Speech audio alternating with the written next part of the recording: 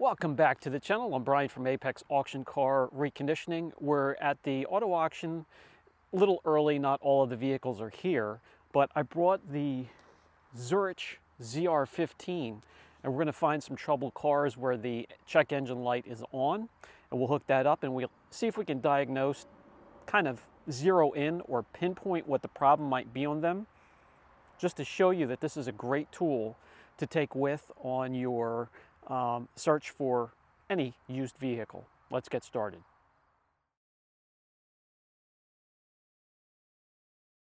Okay, so the first one we'll look at today, that could be the first victim, is a 2010 Buick Regal. You can see the paint's fading here. That's no big deal. Sand that off. Has some attempts to fix some issues here and there. Some more paint issues. Not in crazy overall bad shape, but when we hop on in here and fire it up, we see we are greeted with the dreaded check engine light. So before bidding on something like this, you want to look into it further and see if it is a serious issue or possibly could lead to a serious issue, or if it's something simple that you take the bid cap a little bit lower and give yourself some room to fix it. So let's hook up the code reader and see what we can find. So the first thing we do is put the key to the on position, and then we try and find the port, which is always going to be under the dash here somewhere. And right there it is.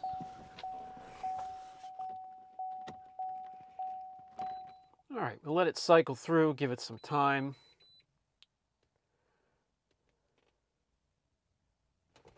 Yes, I know.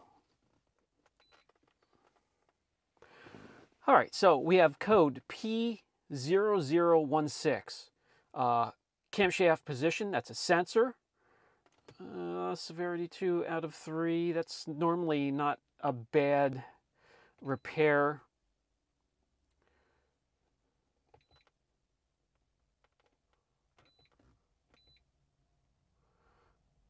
Crankshaft position.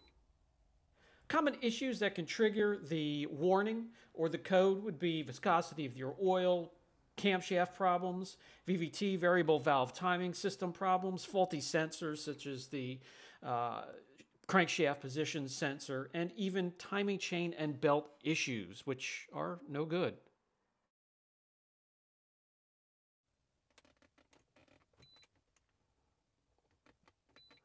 We can look closer into all of the ABS modules.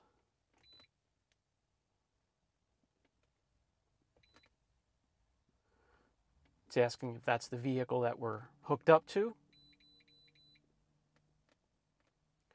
And engine control module, powertrain control module, traction control, and ignition. So we can also go down into all module scan. Let's do that.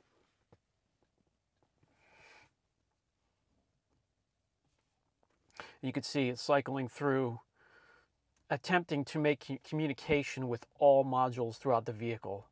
Parking brake, transmission, ECM, your body control, window regulators, everything you can think of. These scanners or code readers can be found just about anywhere locally. Harbor Freight, CarQuest, Advanced Auto Parts. You can order them if you want to. If you have Amazon Prime, they have multiple units listed on Amazon, from your simple $24.99 ones all the way up to $1,000 units. And I highly recommend looking into one of them. Depending on how much it's being used, that's going to depend on your budget as well. But definitely recommend looking into carrying something like this with when you're looking into a used vehicle.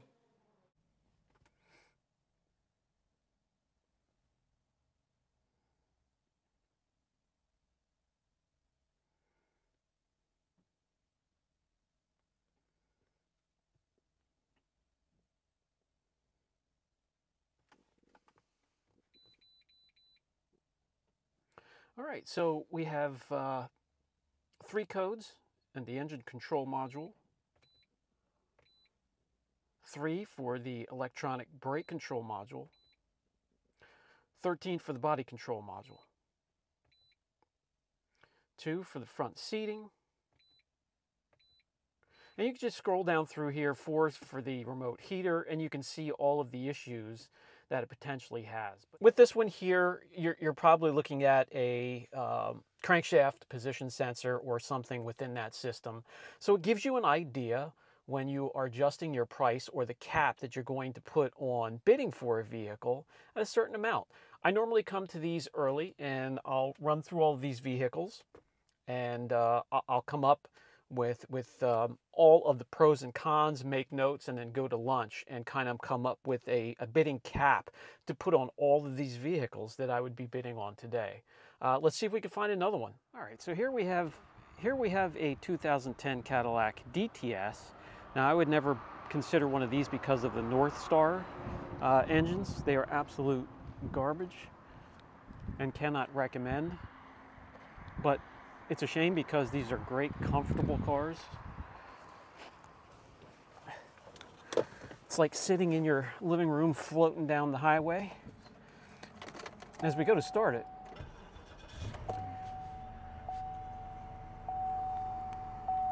we see that check engine light at 186,000 is hanging in there and being very very persistent. So, I mean, 186,000 on a North Star engine, you know, I don't know if that's good or bad. Has everything that's going to go wrong with it gone wrong and it's been repaired? Or are you just about to get yourself into a headache? No way to tell, but let's hook up the code reader and see what problems we have with this one.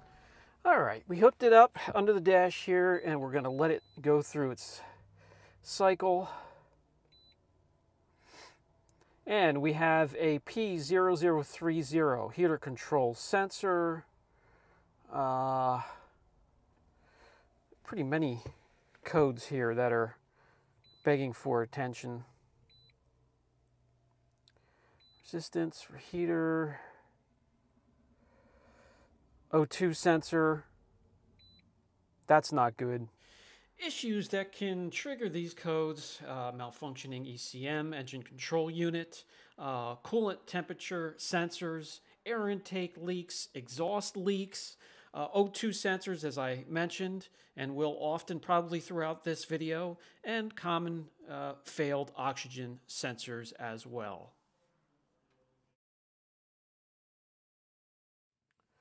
So the P420 code, and that's sometimes, you know, when the catalytic converters start to clog up and fail, that's going to be an expensive repair. You normally want to replace the converters, some of the piping, the sensors, and you can get pretty close to $1,500.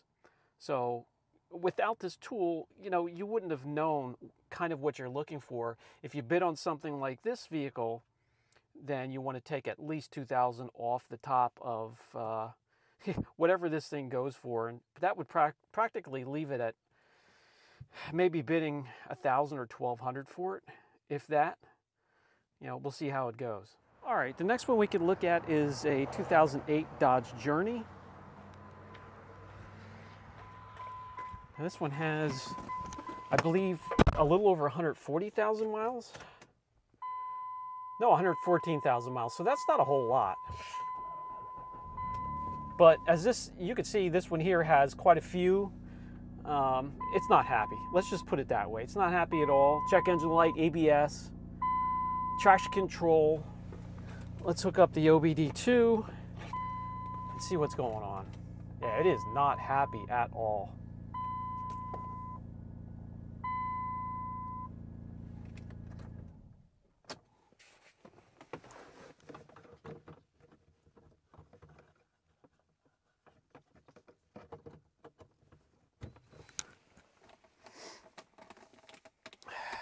See how many codes we... All right, I'm going to guess 26 codes pop up on this one. Whoa. Just one of 6 here. Code P0716, turbine shaft. So this little cluster of codes that we're going to go through here tells me there's some problems with the transmission. Could be internal transmission failure, could be a faulty transmission control module, or even the powertrain module. Could be transmission fluid issues, which that's never good either. Could be wiring problems, or at the very least an input speed sensor could be faulty or going bad. Either way, I would be running like hell from this one. I mean, the mileage isn't crazy at 114,000, but it's in pretty rough shape otherwise. You have to take everything into consideration. And so I write all this down, I make notes, take some snapshots with my phone, then I'll go to take a break, grab some lunch, and I'll investigate all the codes, what it could lead to, the parts and labor that could be involved in a repair. And I'll have to take that into consideration because it's going to be the first thing you have to address, especially when these things are not inspected. And they need to be inspected and they need to be repaired to get them inspected. So you could be getting yourself into a huge headache.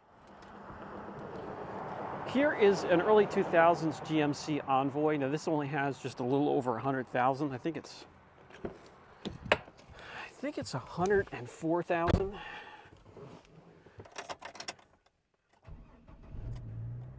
And this one is going to grace us with a service engine soon light, a little over 200,000. So that's not a whole lot. I would never look at something like these because of the drivetrain. But even though this is 2001, 2002, it still has the OBD2 port. It's right down here. So let me hook that up. Let's fire this thing up and see what is making this thing so unhappy.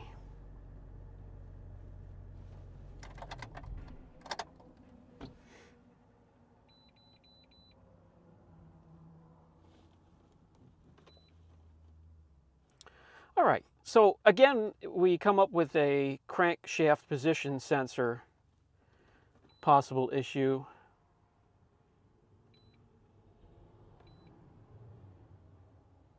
Evap P0440.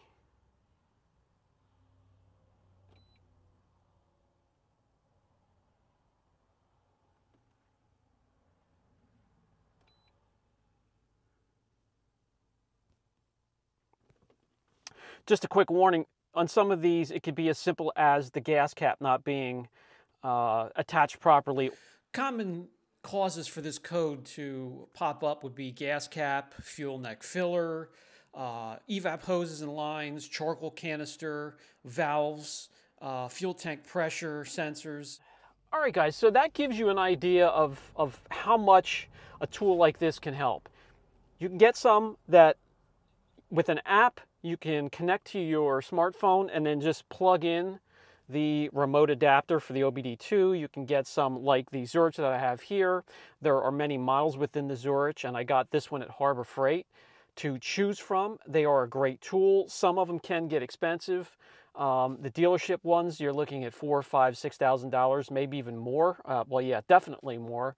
The more elaborate. I mean, but they can control modules within that, and they can manipulate things from the unit itself, where these are just a little bit more simple and give you an idea what could be wrong with the vehicles, which is a huge plus if you're looking for a used vehicle and you're looking for one on the cheap end. And if you're looking for one on the cheap end with higher mileage, it's going to throw a code. Some of these that don't have a check engine light could have been cleared, so I take this with and I hook it up anyway, and it'll show me stored code, and that's very, very important. So I hope that helps. Look into one. I highly recommend it. This has been Brian from Apex Auction Car Reconditioning, and I'll catch you in the next video.